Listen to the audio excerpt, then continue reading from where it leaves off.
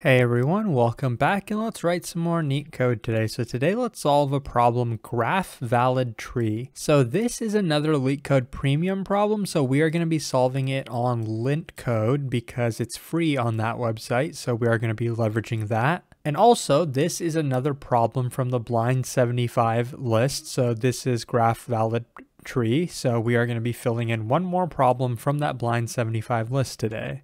So this is a graph problem. We are given n input nodes labeled from 0 to n minus 1. And we're given a list of undirected edges. The undirected means that the edges will go both ways. So, we have a couple nodes like this, so the edge could go in either direction. And we just want to write a function to check whether these edges and nodes create a valid tree or not. So we know it's going to be some kind of graph, right? The graph could look something like this.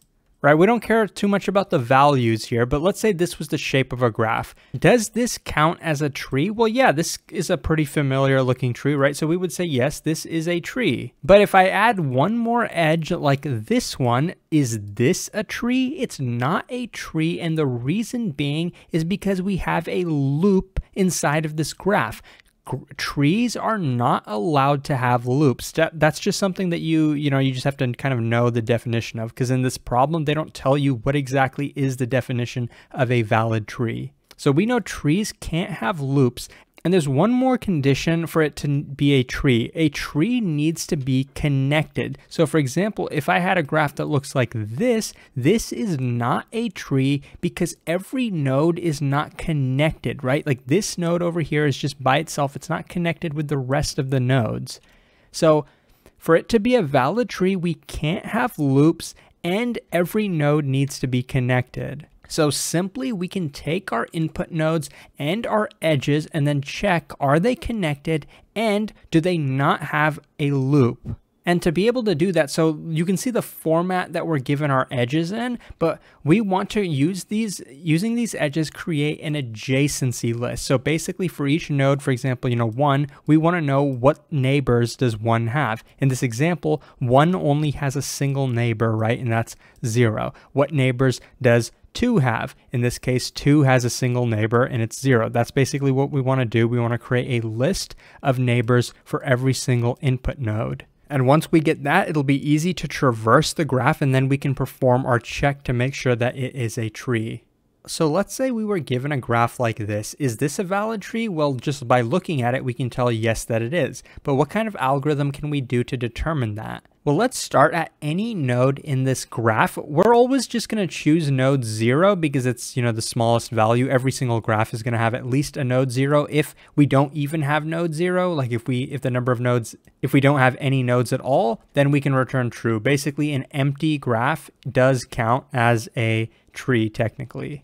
But so in this case, we don't have an empty graph, so we're going to start at node 0. What are we going to check? Basically, we're going to do a standard graph traversal. You could do breadth first search, but I'm going to do depth first search. And so for every single node, we're basically going to go on and visit its neighbors recursively and then continue to do that until we visited every single node that's connected to the 0 node. At the end, what we're going to do is take the number of input nodes that we were given, in this case it's 5, and then we're going to check if the number of visited nodes matches. If the number of visited nodes matches the input value for nodes, that means that every node inside the graph is connected, right? That's one of the things we're looking for is the graph connected? If the number of nodes we visit matches the number of nodes given to us, we can guarantee that the graph is connected. The other thing we're going to check for is to make sure that this graph does not contain any cycles or loops. If we ever encounter a cycle, like for example, we have an edge like this. If we went here, we went here, we went here, and then we got back to 0, that counts as a cycle. Then we would have to return false immediately. But if we don't reach a cycle and this condition ends up being true, then we're going to return true. So since we start at 0, what we're going to do is to our set of visited nodes, it's going to be a hash set because that's the most efficient way to do it. So we're going to add that node 0 because 0 has been visited. So then we're going to recursively go to its first neighbor 1. So now we're going to be at 1, right? And from the perspective of 0, we're going to visit 1. After we're done with that, we're going to visit 2, then we're going to visit 3. But first, we're going to start at 1. So now we're at 1, right? We're going to go ahead and add 1 to the visit set.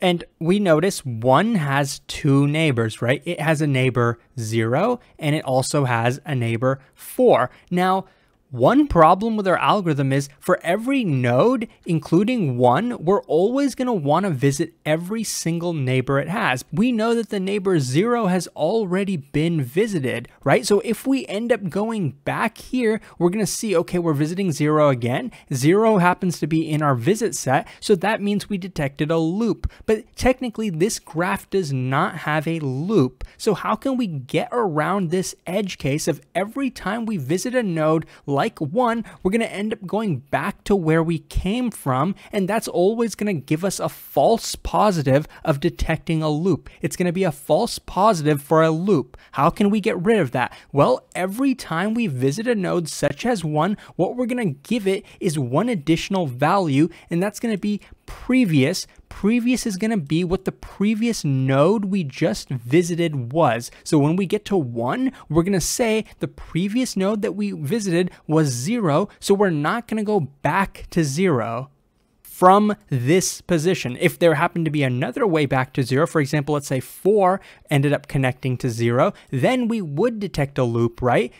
But if we ever got to 4, we would say, okay, the previous value from 4 happened to be 1, right? So this 4 came from 1. So we won't get any false positives if we do it like this. So from 1, the only node we're going to visit is going to be the neighbor 4. So yes, we're going to go to 4 now, and we're going to see, okay, is 4 already visited? It's not, so let's add it to the visit set. So 4 is going to be added as a node that's been visited. Now, we know the previous node from 4 happened to be 1, right? So we're never going to go back directly to 1. We're going to skip that, and we're going to check, does 4 have any other neighbors? It does not. So this is going to be our base case for our depth first search. We're going to return true because so far we have not encountered a loop. So we can return true. If we did encounter a loop, then we would have to return false. But so far we're good. We're going to return, and then we're going to get to 1. And from 1, we have no more neighbors left to visit either. So then we're going to return back to 0. And by the way, what kind of previous value would we feed into 0? Because it's going to be the first value we end up, it's going to be the first node that we end up visiting. So we can give it a default previous value of -1 because we know that no nodes in the graph are actually going to have a value of -1 because they start at 0. So now let's go to the next neighbor of 0. We'll go down to 2. Okay, check. Has 2 been visited? It hasn't, so let's add it to our visit set. 2 is being added. Now 2 does not have any additional neighbors. It only has that neighbor that it came from, node 0, so we're not going to keep going. And then we're going to go to the last neighbor of 0. We're going to go down to 3. And once again, check, has 3 been visited? It hasn't. So then we're going to add 3 to the visit set. Then we're going to go back to 0. And then 0 does not have any additional neighbors. So now we're done. We didn't detect a loop, so that's good. But let's make sure that the graph is connected. So the number of input nodes we were given is always going to be given as a parameter. It was n equals 5. Now let's check the length of the visit set because that tells us how many nodes are connected, and it happens to exactly be 5, right? So in this case, we are going to end up returning true. Now, if I changed the graph, let's say this edge did not exist, of course, then we would not have visited this 3 node. Then, the length of our set would have been 4, but the n value was 5. So does n equal 4, the size of our visit set? No, that does not match, right? So therefore, in this case, we would have to return false. We didn't detect a loop, but the graph is not connected, so we have to return false because it's not a valid tree. And similarly, let's say we had an additional node from 4 to 0. Then in our depth first search, what we would have done is, okay, we'd have gone to 0 and then we're visiting 0. So we'd check, is 0 already in our visit set? Yes, it is. 0 is right here. So that means we're visiting it twice. That means we detected a loop. That means we return false immediately. So that's the main idea of this algorithm. Now the time complexity, since we're only having to traverse each node once, at most once, and each edge at most once, the overall time complexity is going to be number of edges plus the number of vertices or nodes, so just E plus V. And that's also going to basically be the memory complexity as well, because we're going to be doing this recursively. And we're also going to be needing to create an adjacency list of connecting every single node to all of its neighbors. And I think it'll be, if it's not super clear right now, I think it'll be pretty clear once I show you the code. It's not too bad. Let's get into it. So one base case is if we aren't given any nodes at all. So if n was 0, so in that case, we would return true. There's no graph to traverse, but an empty graph does technically count as a tree. And if we do have some nodes, then we're going to create an adjacency list. So what I'm going to do is, first of all, for every single node in our input, so basically n is the number of nodes. So for I in range n, I'm going to create a pair in our hash map, and each pair is going to be the value of that node and an empty list initially. And then I'm going to go through every pair of nodes in every single edge. So an edge is basically a pair of nodes being connected, right? So what I'm going to say is, and remember, these edges are not directed, so they go both ways. So for the adjacency list of n1, I'm going to append n2 to that list. And similarly, for the adjacency list of n2, I'm going to append n1. And then I'm going to start defining our depth first search. Remember, we are going to have to know which node we're visiting. So I'm going to use I as the value of the node that we're visiting. Remember, we're also passing in one other variable, the previous node that we came from, so we don't get false positives for loop detection. And so you can see I'm defining this function inside of our outer function. That just means I don't have to pass in the variables like adjacency list into this each time.